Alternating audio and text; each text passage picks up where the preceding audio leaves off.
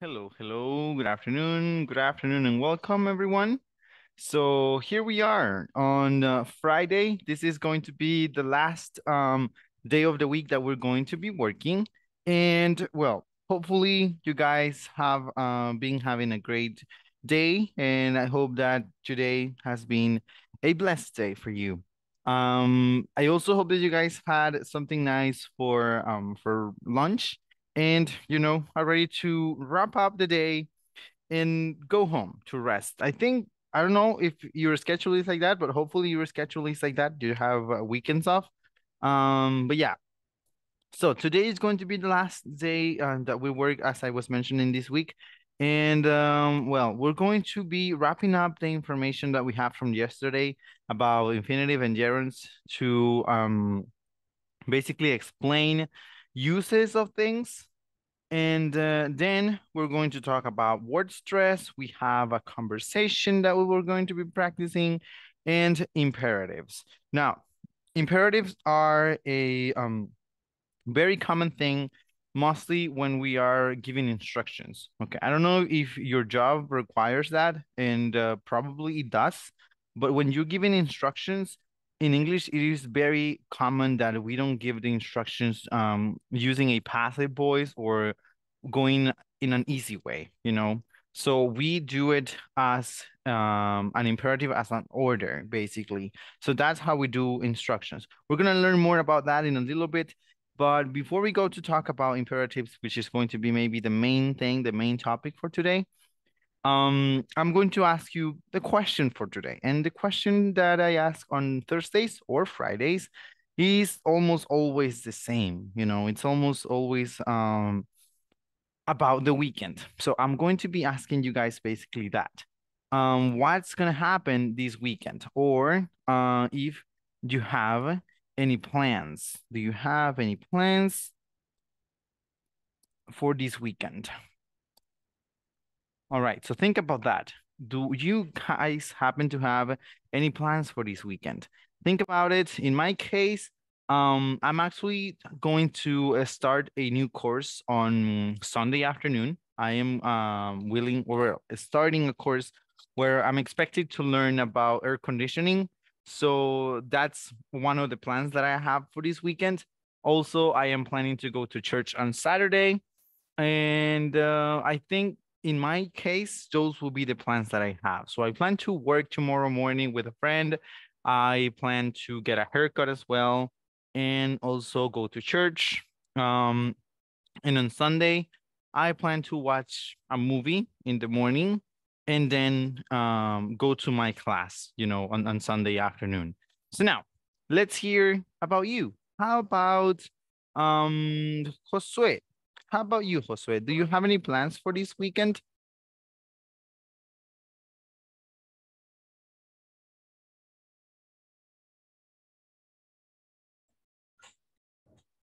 Hi, teacher. Good afternoon. Good afternoon. Um, I visit um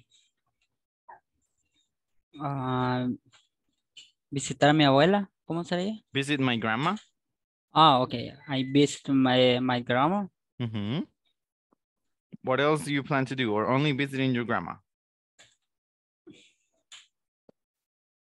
Mm, Think about it. Or okay, we can leave it at that. For today, we're gonna leave it at that. Okay, just visiting your grandma. That's okay, no problem. All right. So hopefully you have a good time on your visit. Hopefully, she is doing great, and you can spend some good time with her. All right. How about Jorge? What plans, or do you have any plans for this weekend, Jorge? Yes, I going to go to taller automotriz. I don't know. Okay. To the shop. Yeah, I stay with my daughters in the house, uh, watching the movies, Mm-hmm. uh, go to the park, maybe. Okay, cool. So the plans for you are going to be going to the shop, also watching some movies with your daughters at home, and probably going to the park. Very nice planning. Alrighty, how about Guadalupe? What plans do you have for this weekend, Guadalupe?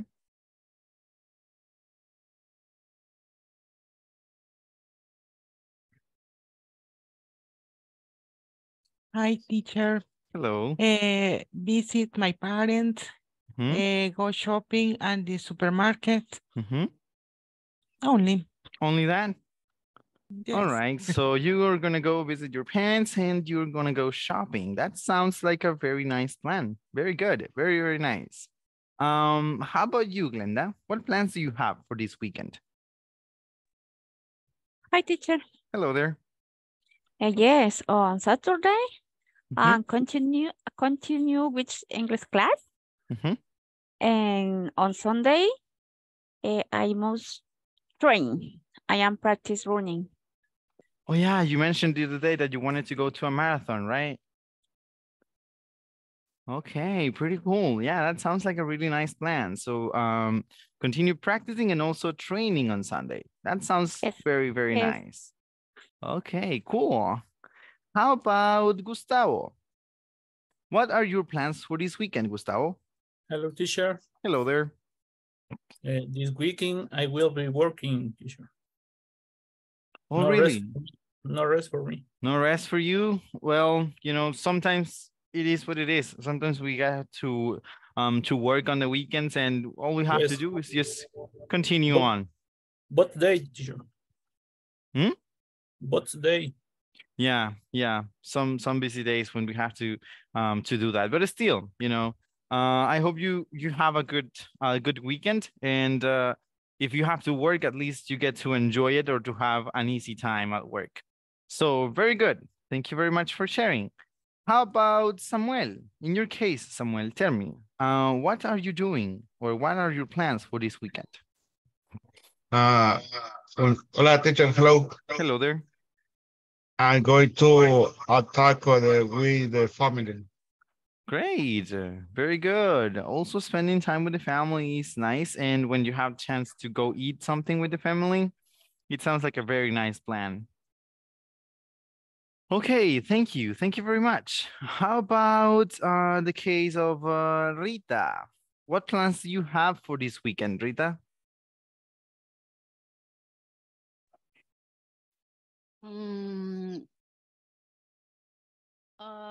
I have planned the visited to my aunt.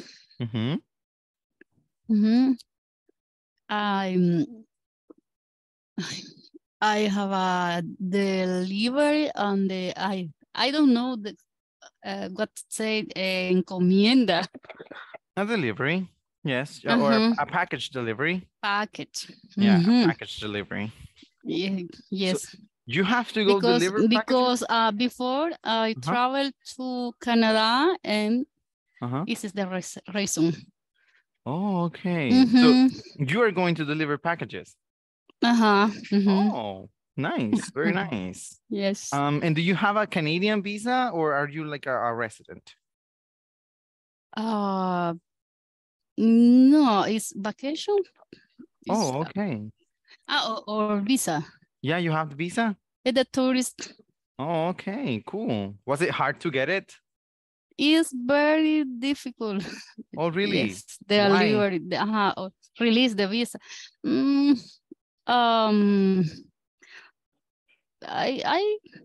I believe it's at the country because I have for example, in my case, as the picture with my family in the application. Oh, really? For example. Wow. In another information, it's more long, more complex. The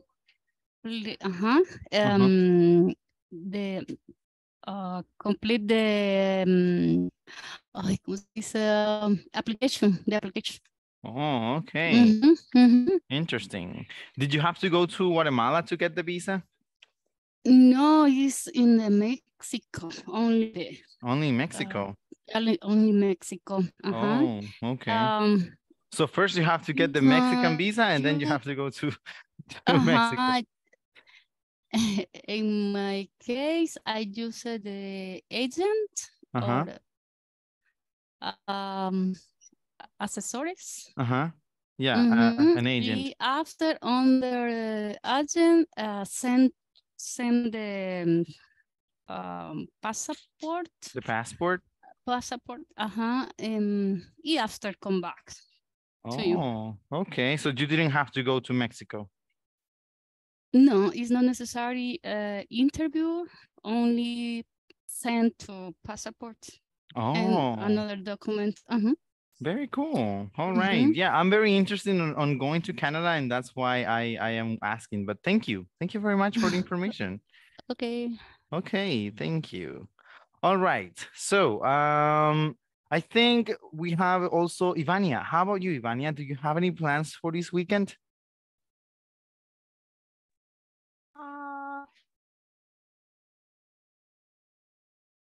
On Saturday,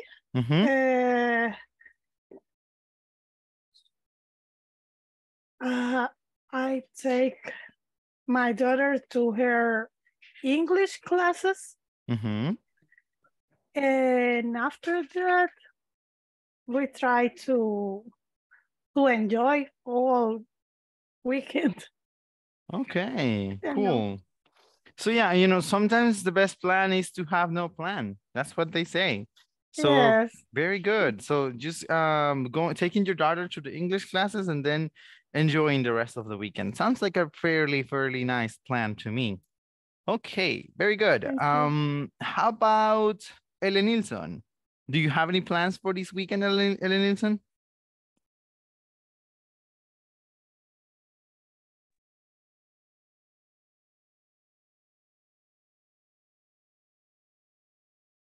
I think I cannot hear you because I see that you have your microphone on, but I cannot listen to you. So, yeah.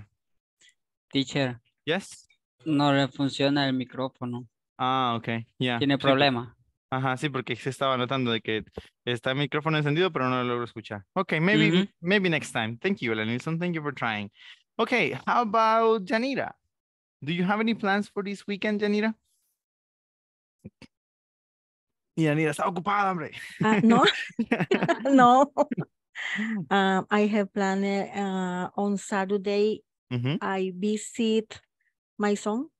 Oh, cool. And on Sunday, I will take care of Gringuito. Oh, okay. In the office.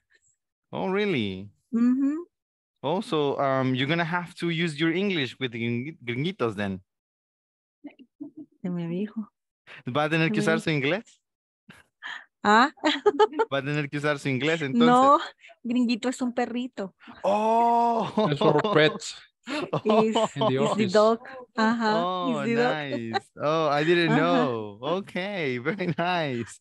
So you're taking care of Gringuito. Yo creí que era algún Gringuito que venía y yo va a tener que hablar en inglés. I mean. No. Okay, so your dog. Nice. Very nice. Okay, now, how about you, Lorena? I see you that you're smiling, laughing at me. Tell me, what are your plans for this weekend? Hello. Hello there.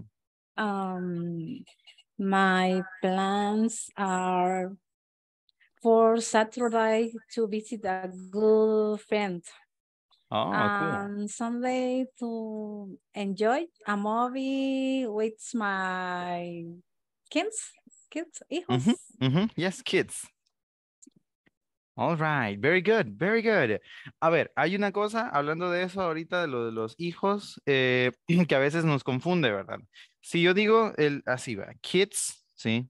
Kids, esa palabra así significa niños, ¿sí? Pero si ustedes dicen my kids, o sea, se entiende como mis hijos, no hay ningún problema con ello. Si ustedes, por ejemplo, dicen kid, se refiere a un niño, ¿sí?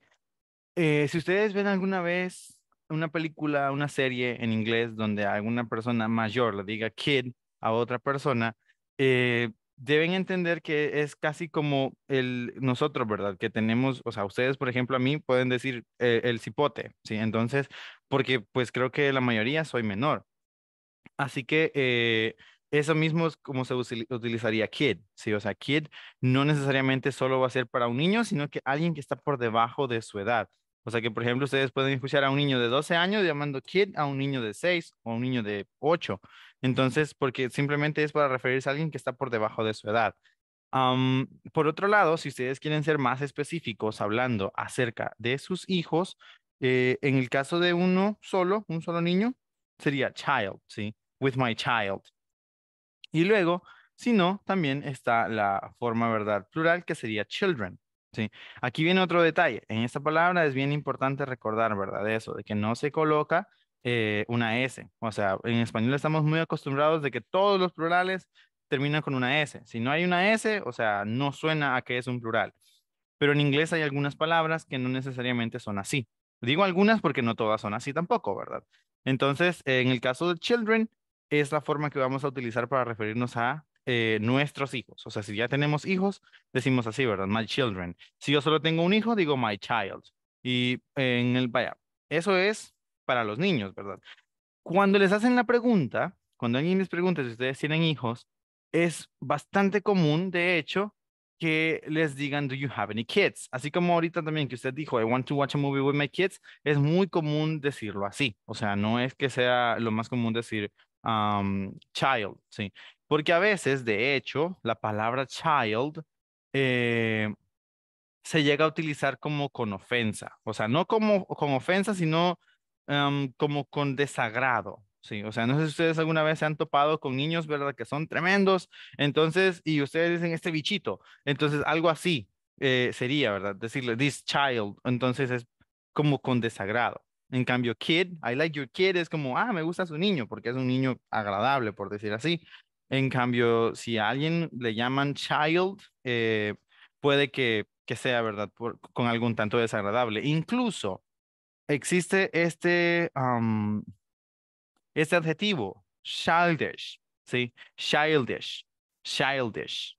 Este adjetivo se utiliza para hablar acerca de actitudes eh, incorrectas, digamos, en una persona. O sea, cuando alguien se comporta de forma inmadura, entonces yo lo llamo childish. Sí, you're being childish. O si no, es diferente. Yo puedo decir you're acting like a child, pero entonces por eso es que la palabra child a veces puede ser utilizada, como les digo, en forma un tanto grosera. O sea, si yo le digo, this child, es como, este cipotillo. Entonces, y por eso mismo también nació, ¿verdad? De ahí este adjetivo childish que se usa para describir cosas negativas o comportamientos negativos en una persona. Por otro lado, una palabra bien importante, vaya, yo sé que quizás todos conocemos el decir brother, sí, o sea, brother, y esta se puede utilizar en plural y yo puedo decir brothers, pero, bueno, por otro lado voy a escribir el otro, ¿verdad? Sister, sí, y también sisters, o sea, se puede utilizar sin ningún problema. Si yo solamente tengo un hermano, yo digo my brother. Si yo solamente tengo una hermana, yo digo my sister. Si tengo dos hermanos, o sea, si estoy hablando acerca de mis hermanos, si son varones los dos, yo digo brothers, sí, my brothers. Si yo tengo dos hermanas, yo digo my sisters. Pero si yo tengo un mix, o sea, que tengo hermanos y hermanas y estoy hablando acerca de todos mis hermanos, ¿conocen ustedes cuál es la palabra que se utiliza para hablar acerca de eso?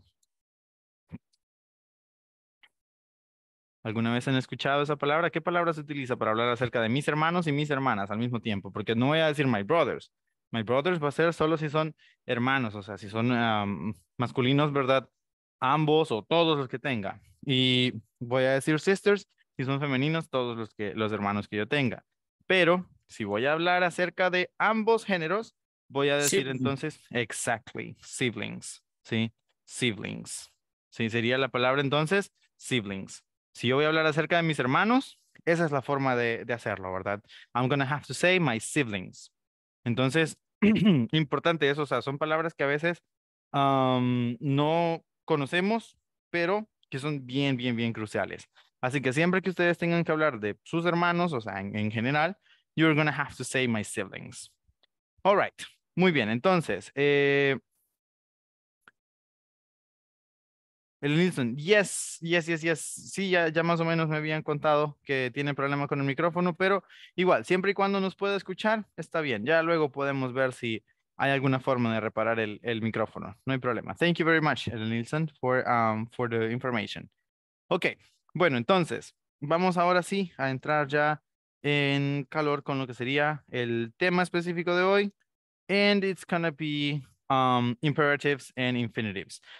A ver, not only imperatives, I also remember that I told you that we're going to talk about this topic over here, which is, you know, following instructions or giving instructions, which are going to be done with the imperative form of the verb.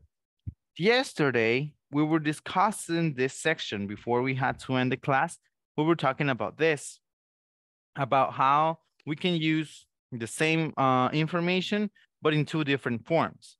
So as I told you yesterday, it is very important that you remember the difference between 2 and 4. And also that after you use this preposition to, you're going to have to use the base form of the verb because it is an infinitive form. And after you use the preposition for, you're going to have to go with the gerund form of the verb, which is going to be something like this. Therefore, as I was telling you yesterday, there is actually no difference in meaning. When you use these two, you're not going to be able to find a huge difference in the meaning. The meaning is going to be basically the same in Spanish, of course. So when you say, for example, I use my computer to send emails, it is a mirror of saying I use my computer for sending emails. So it's exactly the same thing in Spanish. Sí, en español básicamente va a ser lo mismo, ¿verdad? Si ustedes dicen, uso mi computadora para enviar correos, y en esta otra lo mismo, uso mi computadora para enviar correos. La diferencia es cuál será el verbo que voy a utilizar después de cada una de estas preposiciones. Entonces, eso es básicamente el punto, ¿verdad? Que yo tengo que recordar. Si yo utilizo to, si yo en cualquier caso yo digo, o sea, y otra cosa muy importante, que esto es cuando estamos hablando acerca de los usos, ¿verdad? O la utilización de algo. Si por ejemplo, si yo digo que, qué sé yo, alguien utilizó su carro para llegar aquí, o sea, si me preguntan, ¿verdad? ¿Cómo llegas al trabajo? Entonces, yo puedo decir, I use my car to go to work, ¿sí? O si no, yo puedo decir, I use my car for going to work, ¿sí? En ese caso, en ese específico, es mejor, ¿verdad? Si yo sigo el camino del infinitivo. Puedo decirlo de mejor manera si digo, I use my car to go to work. Pero cualquiera de los dos va a funcionar de forma correcta. Entonces, eso, como les digo, principalmente es cuando estamos hablando acerca de los usos. Lo que hay que recordar es que si yo utilizo el to, después de to simplemente debo colocar la forma base del verbo, ¿verdad? Debo decir, I use my computer to send emails. Sí, to send. Y si yo utilizo for, sería for sending. Okay, here we have an example. I use WhatsApp to send messages. I use WhatsApp to send messages. Ahora, ¿cómo sería este ejemplo, esta oración con el for? ¿Cómo sonaría? Quiero ver si alguien me lo puede decir, por favor. Quizás Guadalupe. ¿Cómo sería si yo utilizo for instead of to aquí? Sería, I use WhatsApp for send messages, ¿o cómo sonaría? Sería, I use WhatsApp for sending messages. Okay. I use WhatsApp. Sorry. WhatsApp for sending messages. All right, so there we have it. I use WhatsApp for sending messages. ¿Sí?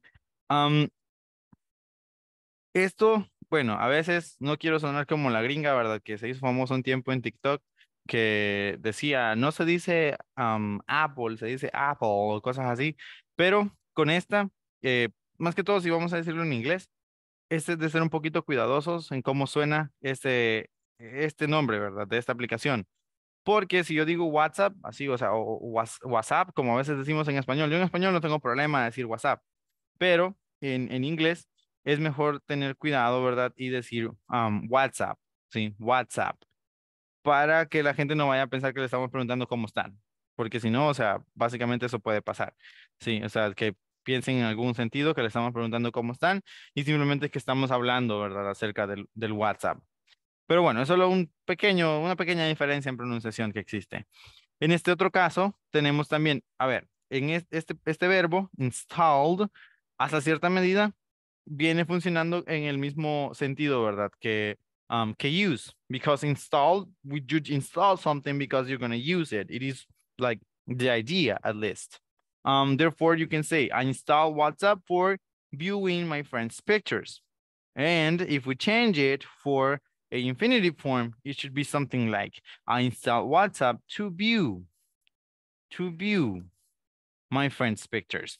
Okay, so you see, there is not a huge difference in meaning, like the actual meaning of the sentence is not going to change. What is going to change is the form of the verb, depending on the preposition that you use before the verb.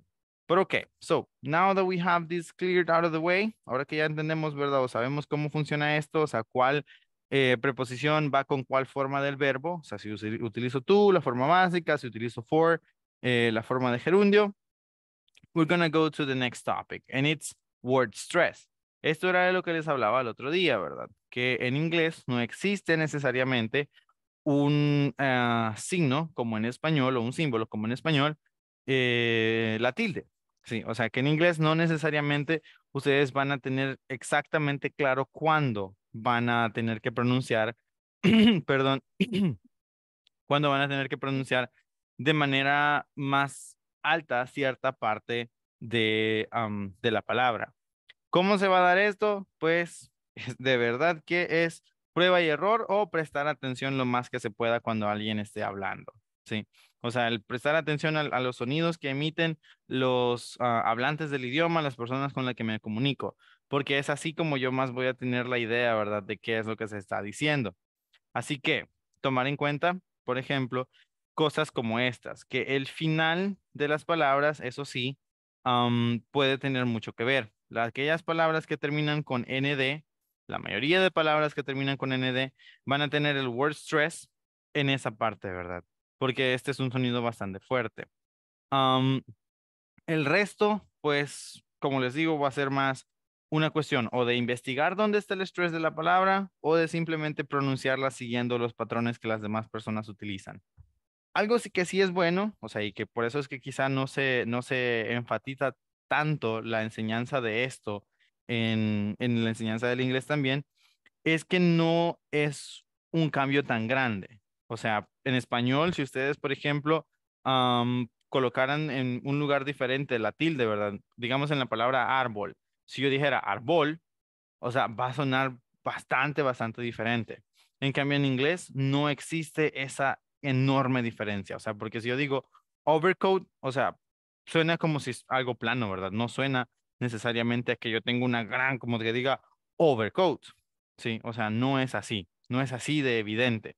Entonces, eso es algo bueno acerca del word stress en inglés. Ahora, por lo que sí es bueno tenerlo en cuenta es porque también sonaría raro si yo digo overcoat, ¿sí? Overcoat. Si le pongo la fuerza en la E. O, o si no, si digo overcoat. O sea, es un poco, ¿verdad? De, como les digo, prestar atención cuando las personas que utilizan el inglés, más que todo aquellos que lo hacen como su primer lengua, hablan porque pues ellos ya están acostumbrados al sonido de las palabras. Entonces, tenemos que aquí, por ejemplo, al principio, o muchas de las palabras tienen ese stress en el principio. Pero más que todo, aquellas que inician con las vocales o N. Sí, las que inician con vocales O, U, N, perdón, O y la U. Sí, con las que inician con la O y la U, sorry, la O y la U. Esas son las que mayormente van a tener el sonido acá. Lo que sí se va a dar a menudo es también que están algunas como estas. Si ustedes ven, ¿verdad? Aquí inician con la U y con la O, pero en realidad tienen el sonido fuerte al final. El motivo de esto es porque, bueno, aquí ya me estoy metiendo en un tema más largo, ¿verdad? De lo que es, pero es porque las palabras tienen una formación morfológica que sigue ciertos espacios o ciertas fracciones de la palabra que son, ¿verdad? Las partes básicas, digamos, de la palabra. Entonces, ¿a qué me refiero con esto? Aquí, esta palabra, do, ¿sí? Do es el verbo básicamente, ¿verdad? El verbo do, el verbo tan conocido. Entonces, este simplemente es un sufijo. Así que por eso, como tenemos este sufijo, cambiándole el significado al verbo do, es que el sufijo no recibe tanta fuerza y no es tan relevante en la composición completa de la palabra. Así como en este caso tenemos el verbo come, ¿sí? Come. O sea, es importante decir over, sí, pero la parte importante acá es este verbo, ¿verdad? El verbo come. Entonces, por lo tanto, no necesariamente va a recibir el over la fuerza de la palabra aquí presente. Lo mismo pasa aquí. O sea, en el caso de extend, esta es una palabra que no necesariamente es compuesta, sino que es una palabra en sí misma, pero la parte de ex se utiliza en muchos casos como sufijo, lo mismo que under. O sea, son palabras que se utilizan mucho como sufijos. Entonces, por eso mismo, no tienen, ¿verdad? Fuerza en sí mismas, sino que el verbo stand sería más que todo acá el que se lleva la fuerza en esta palabra. En el caso de politician, lo que sucede es que la primera palabra o la palabra principal de esto es, perdón, politic, sí, o politics, pero politics sería la palabra principal. Así que por eso llega en el T, ¿sí? En el T se queda la fuerza de esta palabra, porque esto del shen ya es un prefijo, ¿sí? Que se agrega para darle un significado diferente. Pasa de ser un tipo de nombre a un nombre distinto. Lo mismo con techno, ¿sí? O sea, techno sería la palabra corta de esto, ¿verdad? Ahora, la parte del ology o logy en este caso se utiliza también para cambiarle el significado y para agregarle, ¿verdad? O sea, ya la parte científica de la palabra misma. Entonces, por eso la palabra básica, la palabra base sería techno. Así que por eso lo del ology, en todas las ologies, la parte más fuerte va a estar antes. Por ejemplo, si ustedes hablan de economy, ¿sí? O sea, se fijan que econo, ahí está, ¿verdad? Lo fuerte. O sea, no dicen economy, porque no es la parte final lo más importante, ya que eso lo que hace simplemente es cambiar un poco el significado de la palabra. Así como esta, lo mismo. En el product, sí, product sería la palabra básica. Entonces, ion o shion simplemente va a ser el agregado para cambiarle también el significado a la palabra product. Así que eso es lo que sucede, o sea, y por eso es que en muchas ocasiones ustedes van a ver qué palabras, o sea, tienen el estrés aquí, el estrés allá, porque muchas de estas son palabras compuestas que dan mayor poder, mayor énfasis a aquellas partes que son específicas, ¿verdad? De la palabra, que son puras de esta palabra. Entonces, eso es algo que se puede tomar en cuenta. No es como que ustedes se van a poner a analizar cada palabrita antes de decirla, o sea, tampoco. Solo se los explico por que tengan, ¿verdad? Ya el entendimiento de cómo es que funciona todo esto. Bueno, después de la clase de gramática, vamos ahora sí. Bueno, en realidad esa no es de gramática, es más de, ¿qué? Semántica. Pero bueno, vamos a ver. So, overcoat. Overcoat. That's how we pronounce this one. Overcoat. Then we have underwear. Underwear. Then output. Output. Output. Then we have undo. Undo. Undo. Then it's overcome. Overcome. Overcome. Now, this one sounds like over is a prevalent section, but it's because of the words, I mean, of the letters in over. Over is very strong on its own. So that's why it sounds as a very strong section as well. So the whole word overcome is also a very plain pronunciation. Then we have extend, extend. Then it's understand, understand. Ok, esta es una de esas palabritas en inglés que tiene dos pronunciaciones distintas, ¿sí? O sea, algunos lo dicen understand, otros dicen understand. Sí, si se fijan, o sea, hay una diferencia en la E más que todo. Algunos dicen understand, sí, y otros dicen understand. Ahora, también eso puede cambiar de el momento, el contexto en el cual se está utilizando, ¿verdad? La palabra. Entonces, o sea, si alguien les está diciendo a ustedes como, sí, yo entiendo, entonces ahí sería más el, yes, I understand, I understand. O sea, con la E un poco más suave. En cambio, si son ustedes los que están preguntando si entendió alguien, ustedes le pueden decir, do you understand? O sea, como con mayor fuerza en la E para darle todavía más importancia, ¿verdad? A la palabra. Entonces, puede depender del momento, puede depender de cómo la estamos utilizando, la pronunciación que va a tener al final la palabra understand. Okay, then we have politician, politician, politician. Then it is the word technology, technology. If you notice, el knowledge or the part here, no, sounds even longer. Technology, technology. And then we have production, production. So these ones, the ones that have the word stress in the middle, make it way more obvious. Sí, las que tienen esta parte del word stress en la mitad, esas son las que sí se nota mucho más, ¿verdad? O sea, sonaría bien raro si yo dijera technology, technology, a que dijera technology. O sonaría bien raro que yo dijera politician, politician, a decir politician, sí, politician. O si no, lo mismo, production o producción, ¿sí? Entonces es production.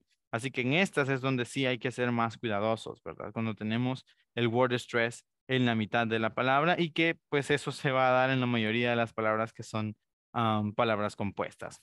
Pero bueno, ¿alguna duda que tengamos con esta sección, con el word stress?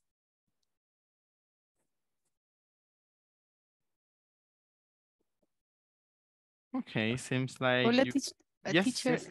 can you repeat the difference in the pronouns with WhatsApp and the word and the question? I have a doubt. With WhatsApp? And the word, the question, sorry. Okay. The application WhatsApp and the question. And the question. Okay. So the question for asking people how they are doing is what's up? Yeah. Hey, what's up? So that's how you say it, what's up? Now, for the application, you're going to have to say something like what's up? What's up? So like making a small division there. So what's up is hello, how you doing? Something like that. What's up? And what's up is the application. So it's a bit different. Not too much, but it is a bit different. So yeah, that's what's up. Sorry.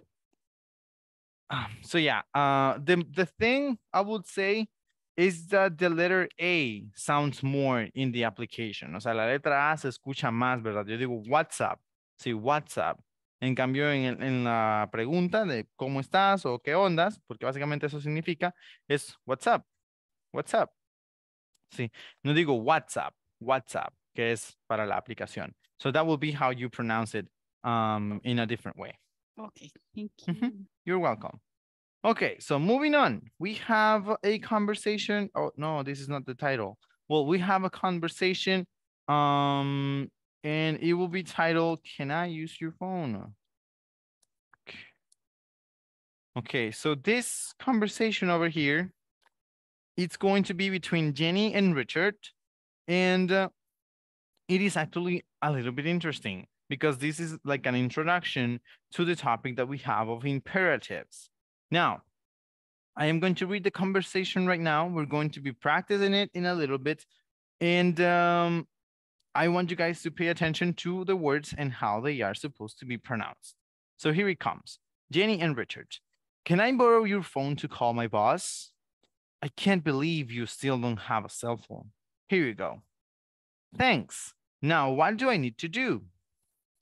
First of all, be sure to turn it on. And don't forget to dial the area code. Okay, I can see the number, but I can't hear anything. That's because you haven't pressed the call button. Oh, good. It's ringing. Try not to get too excited. You'll probably get his voicemail.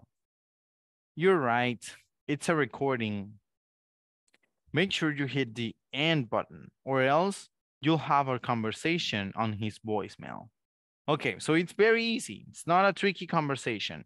Now, important aspects to take into consideration are going to be something like this. Here you go.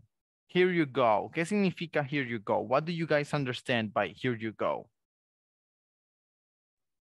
Como vamos. Okay, so that's your idea. Vamos. Anyone else? What do you guys understand by here you go? Here you go.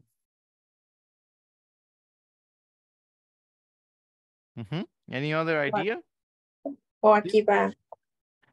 Aquí va, sí, podría ser, está muy cerca, aquí va. Aquí tienes. Aquí tienes, sí. Here you go. Aquí está, aquí tienes. Here you go. Sí, esa sería la forma, por ejemplo, si alguien me dice, ¿verdad? Can I have a glass of water? Digamos que alguien viene de visita a la casa y me dice eso, ¿verdad? Can I have a glass of water? Ustedes pueden decir, here you go. Sí, aquí está, aquí tienes. Diferente, si yo digo here it is también. El motivo por el cual no se utiliza el here it is necesariamente es porque here it is, ¿sí? Vamos a usarlo más que todo cuando estamos buscando algo. Entonces no es tanto cuando estamos ofreciendo o dándole algo a alguien, ¿verdad? O haciendo un favor. Entonces cuando estamos buscando algo, así sí, ¿verdad? Si alguien me dice, have you seen my phone? Estamos en la misma oficina, o peor todavía, yo voy de visita a la oficina de ese compañero, ¿verdad? Y me preguntan, have you seen my phone? ¿Has visto mi teléfono? And I tell them, here it is. O sea, si estoy cerca, ¿verdad? Eso es otra cosa importante. Si yo no estoy tan cerca del teléfono, puedo decirle, there it is. Entonces, pero para eso se utiliza el it is. Sí, here it is, there it is, para hablar acerca de cosas que quizás alguien está buscando. En cambio, si alguien me pide un favor, me pide algo a mí, yo le puedo decir, here you go. Sí, es lo más apropiado. ¿Se puede utilizar here it is? Sí, sí se puede. Pero es mucho mejor decir here it is en el contexto, ¿verdad? De estar tratando de encontrar algo. Okay. Then we have this one over here, this phrase. Si ustedes se fijan, incluso, bueno, no sé si se alcance a notar, pero está toda como si fuese un modismo, ¿sí? O sea, básicamente se identifica como un modismo utilizar esta frase. Y es first of all, así se va a decir, ¿verdad? First of all. Es una que utiliza mucho los linking sounds porque suena como si fuese una sola palabra, ¿sí? Si lo vamos a decir separado, lo diríamos first of all, pero suena más apropiado si decimos first of all, ¿sí? First of all, first of all. Y eso, ¿qué significa? ¿Qué creen ustedes que significa decir first of all?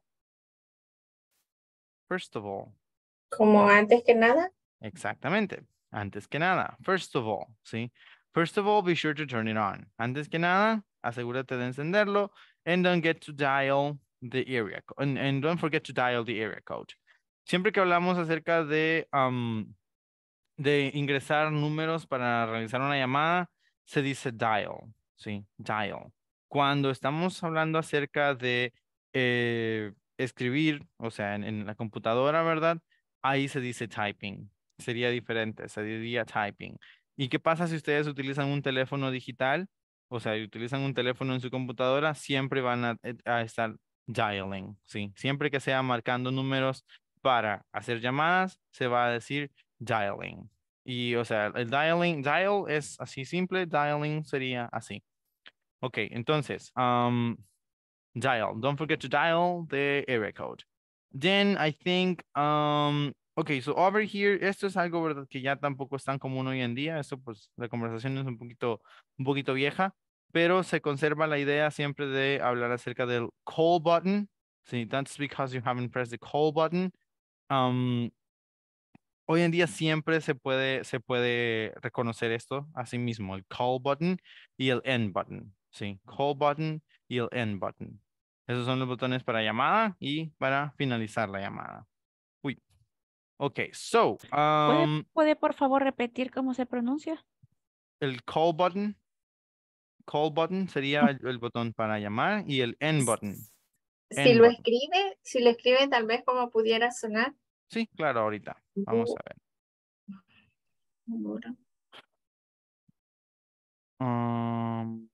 Call button, button, call button.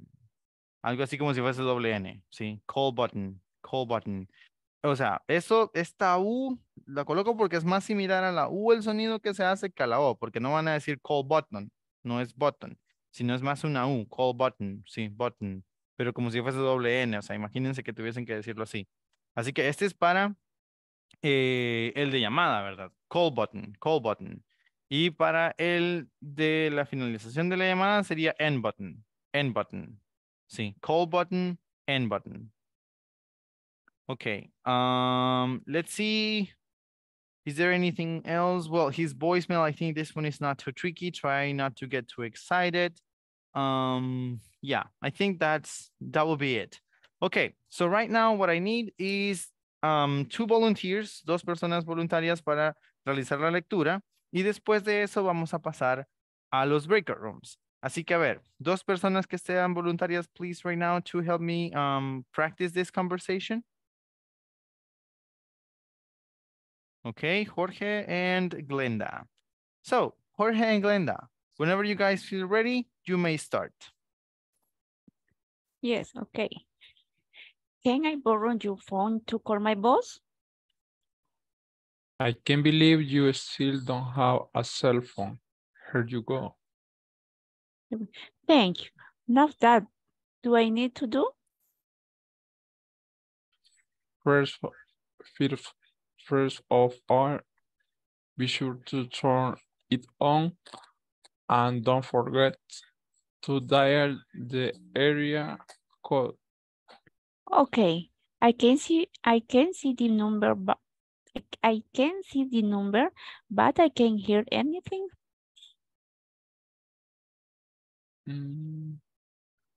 That's because you haven't pressed the call button. Oh, good, it's ringing. Try not to get too excited. You probably get his voicemail. You're right, it's a recording.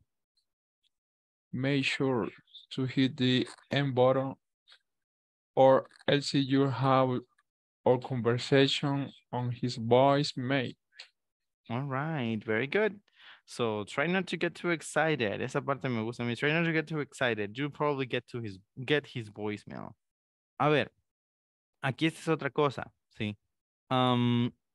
En algunas conversaciones, o sea, por ejemplo, si ustedes están en camino a algún lugar, aquí, por ejemplo, debería haber una preposición, ¿verdad? Debería decir to, get to his voicemail. Pero en este caso no se hace, ¿por qué? Porque yo no me estoy moviendo, ¿sí? En la llamada, entonces lo que va a pasar es que yo voy a recibir el correo, perdón, ¿cómo es que se dice? Correo de voz, ajá, el correo de voz. Entonces, por eso mismo es que solo se dice get his voicemail, ¿sí? You'll probably get his voicemail. Entonces, es porque voy a recibir eso, ¿verdad? Siempre que nosotros estamos recibiendo algo, decimos así.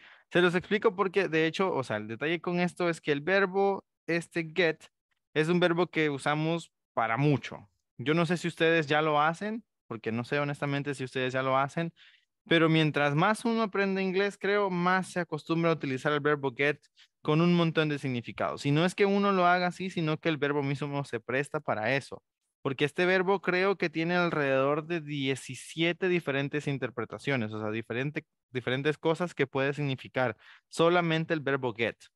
Entonces, o sea, si yo digo, por ejemplo, get to, significa que voy a llegar a algún lugar.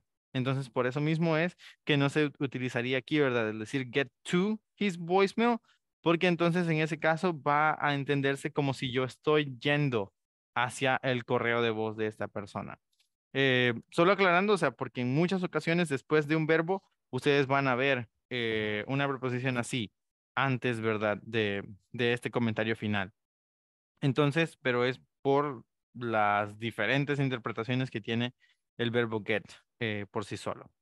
Bueno, lo que voy a hacer ahorita es que les voy a marcar con un diferente underline esto para que sea más sencillo reconocerlo a la hora que ustedes hagan la práctica de la conversación. Así no se pierden mucho, ¿verdad? A la hora de irlo leyendo. Ahora, seguimos la misma premisa que la vez pasada. hacen ustedes la captura, ¿sí? De esta pantalla. Y ahorita yo voy a empezar ya a abrir, ¿verdad? Los breakout rooms. Así tenemos la oportunidad de ir a practicar con los compañeros.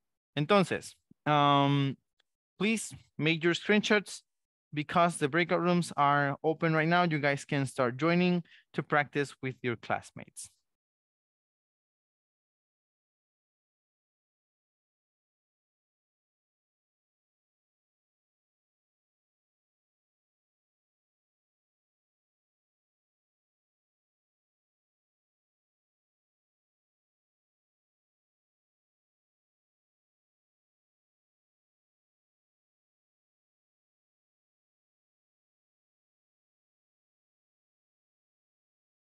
Hacemos entonces.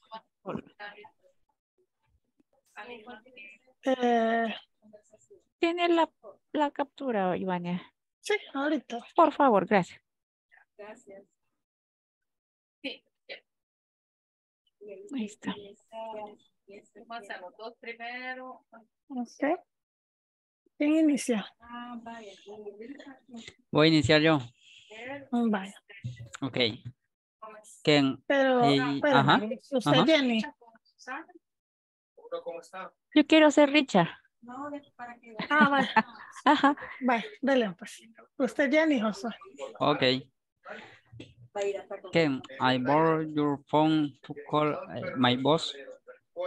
I can't believe you still don't have a cell phone. Here you go. Thanks. Now what do I need to do? First of all, be sure to turn it off and don't forget to dial the alcohol. Okay, I can see the number, but I can't hear anything. That's because you haven't pressed the call button. Oh, good, it's raining. Try not to get too excited.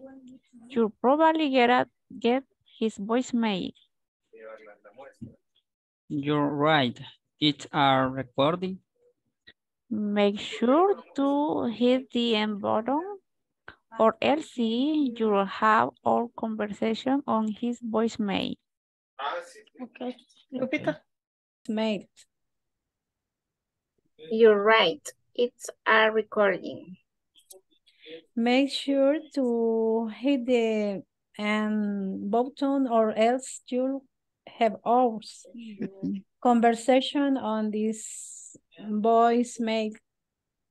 Okay. Next. Okay.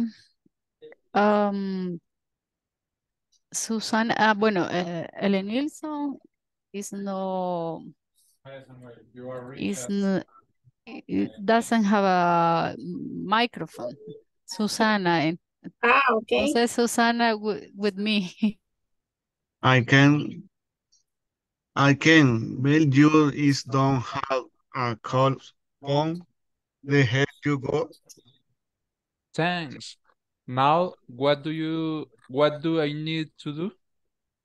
First of all, be sure to turn it on and don't for the are code. Okay, I can see the number, but I can't hear anything. What's because you haven't pressed the call button. Oh, good. It's ringing.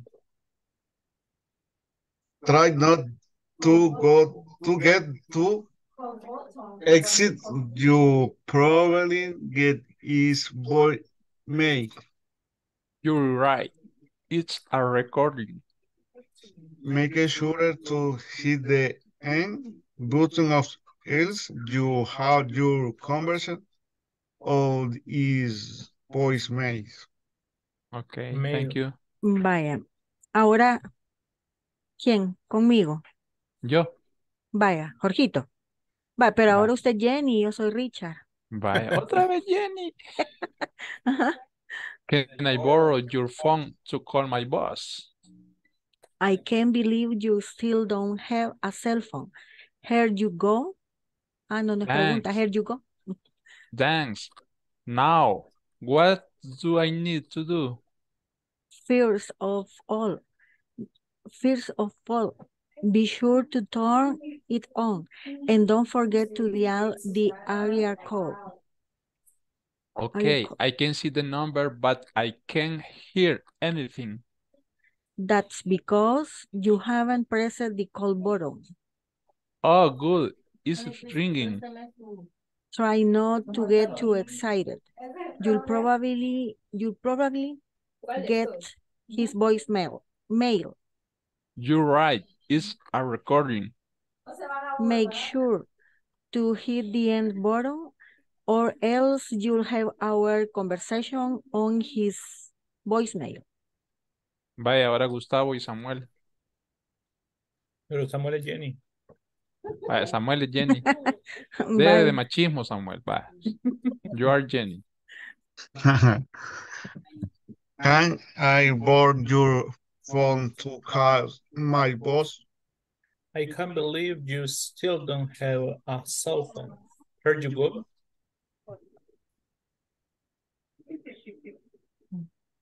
That's new what's do Thanks. I thanks do what do I need to do? First for all, be sure to turn it on.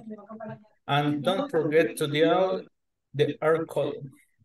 Okay, I can see the number, but I can't hear anything. That's because you haven't pressed the call button. Oh, good. It's reading. Try not to get too excited. You'll probably get his voicemail. Your ring is the recording. Okay. Gustavo, you are Jenny. And I am Richard. Okay. Can I borrow your phone to call my boss? I can't believe you still don't have a cell phone. Here you go. Thanks. Now what do I need to do? First of all, be sure to turn it on and don't forget to dial.